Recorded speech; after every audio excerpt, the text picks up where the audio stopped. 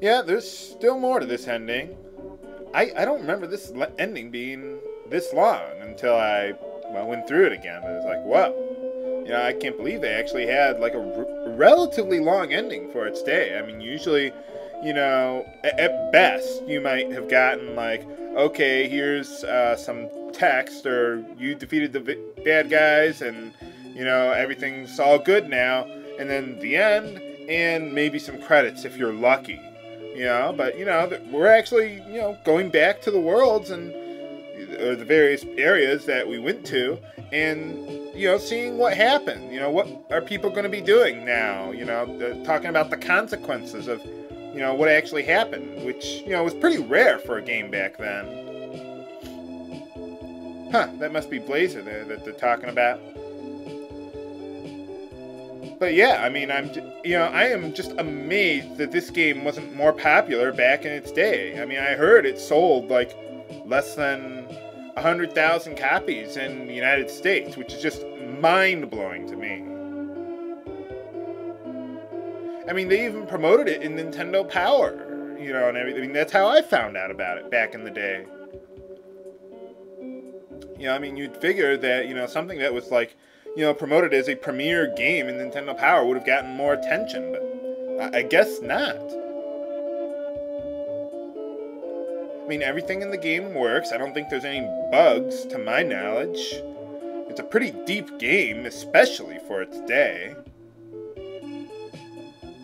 I mean, what did parents say? No, we can't have games with God or the devil or, violence or suicide bombers or anything like that back then.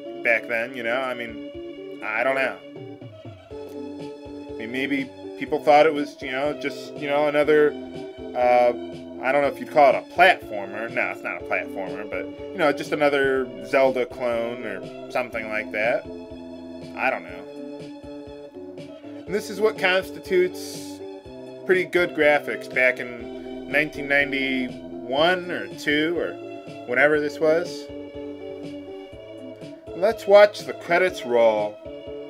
Speaking of the graphics, as for my usual review of the game, I'd give the graphics a 7 out of 10. Pretty good graphics, certainly better than, the little sprites that we had back then, like, let's say The Legend of Zelda, or any Final Fantasy game at the time, they were just tiny sprites, we had relatively large characters back then, and they were all, the action was reasonably good, and all the, they had a large bad guy at the end that you had to, kill its head, and you had all these lasers flying at you and flames coming out of the ground and everything, I liked that. That was pretty good.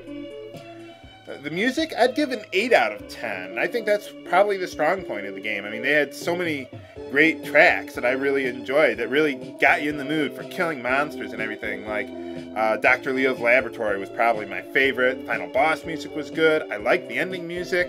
What was that one in the third world?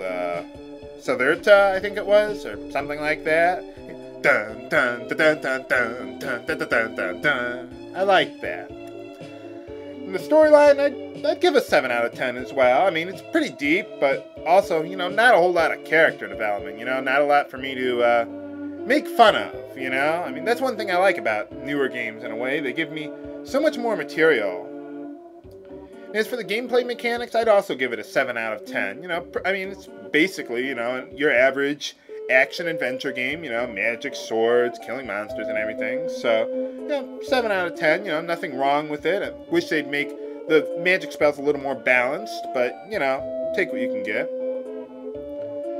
So overall, I'd give the game a 7 out of 10, Basically a relatively average game, but very fun, very enjoyable. I highly recommend it to anyone.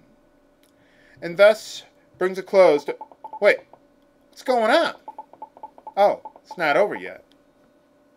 Well, don't you know? You're freaking God, man. Hey, I didn't touch her, man. She wasn't touched by an angel.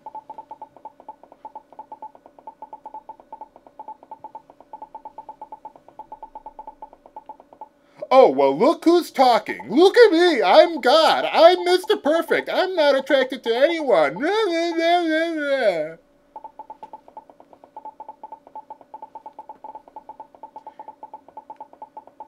No, no, don't punish me like that. Please, no, no. I don't want to be human. Oh, well, that's just great. Yeah, what a deal, God. Thanks. Oh, she named her goat Turbo.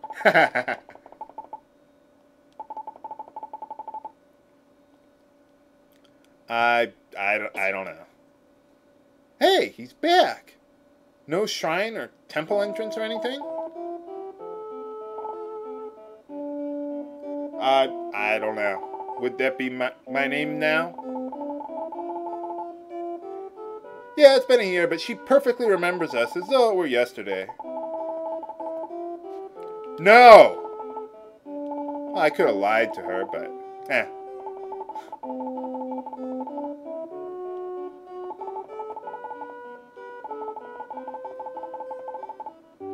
Okay, well that's great, but I don't no, it's I don't know what you're talking about.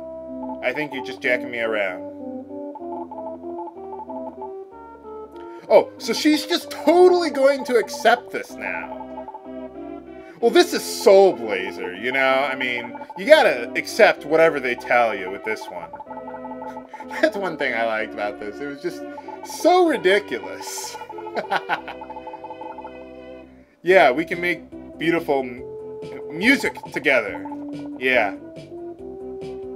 Let's start all over again and kill more monsters. Say hello. That's about as good of a goat noise as you're going to get out of me. Sorry, viewers.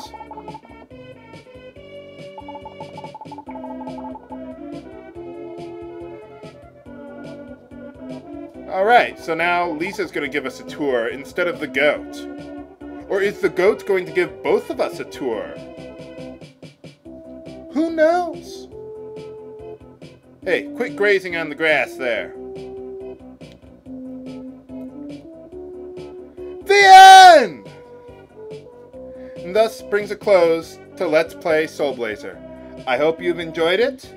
Look out for my, well, not my next Let's Play series, but in the future I'll be doing Illusion of Gaia. I also plan on playing Terranigma, although I want to do another game between now and then anyway. And I'm going to be taking a break from a side Let's Play series for a little while because I've got another finale to work on in the near future, and I got to start another main Let's Play series and everything, so lots of stuff going on. So that's all for this Let's Play series. I hope you've enjoyed it.